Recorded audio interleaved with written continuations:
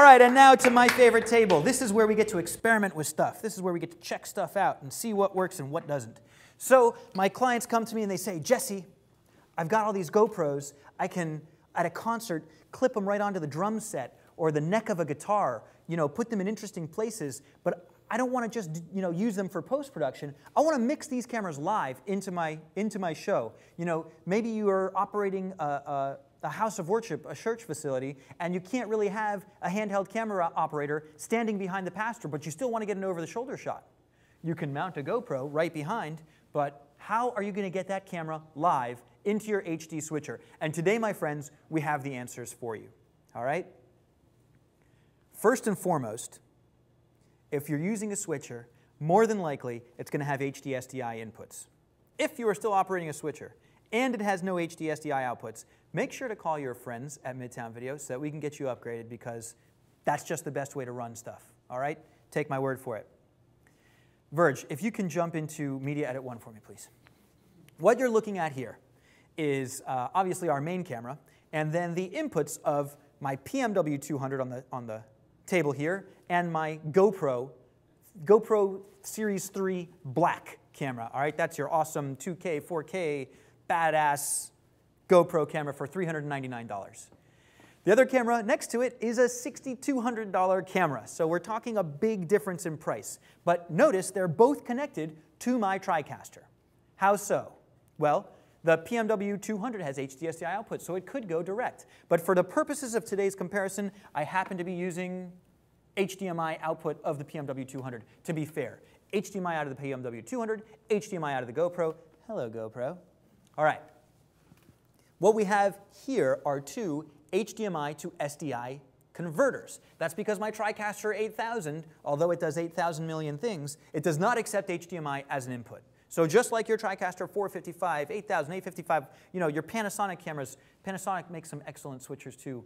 4A.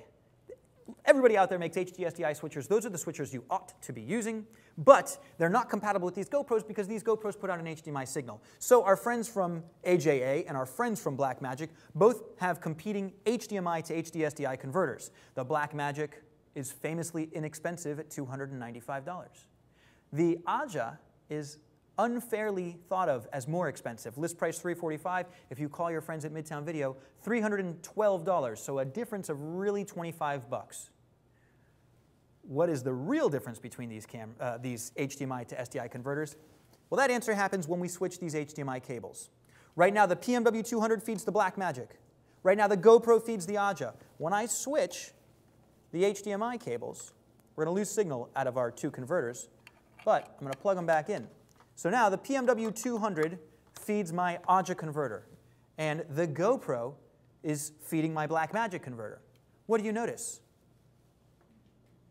One of these converters works, and one of these does not. So the big secret is we've tried as hard as we can, even spending a half an hour and 45 minutes on hold with tech support, trying to get the Blackmagic HDMI to SDI converter. All I want to say is if you're looking to convert your Blackmagic, if you're looking to convert your GoPro camera to an HD SDI switcher, please go with our recommendation of the $30 more expensive AJA HDMI to SDI converter. Why do I say that? Well, because it works. And to show you there's no tricks, we're going to switch them back.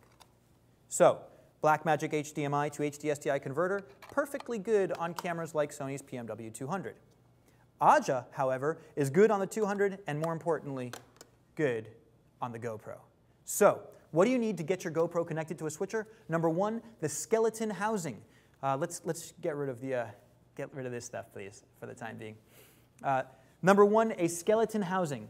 Check this out on camera one. The skeleton housing has holes cut out so that I can connect not just my HDMI cable right in the hole there, but also a USB cable in case I need to connect this to a wall for an extra long show. So number one, get yourself a GoPro Black. Number two, get yourself a skeleton housing. Number three, get their HD micro to HDMI cable. And number four, get yourself an Aja HA5 from Midtown Video for $312.50.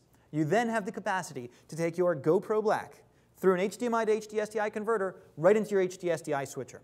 But Jesse, you might be saying, my switcher has an HDMI input. Fantastic. Great for you. How long is your HDMI cable? Your HDSDI cable can run 295 feet.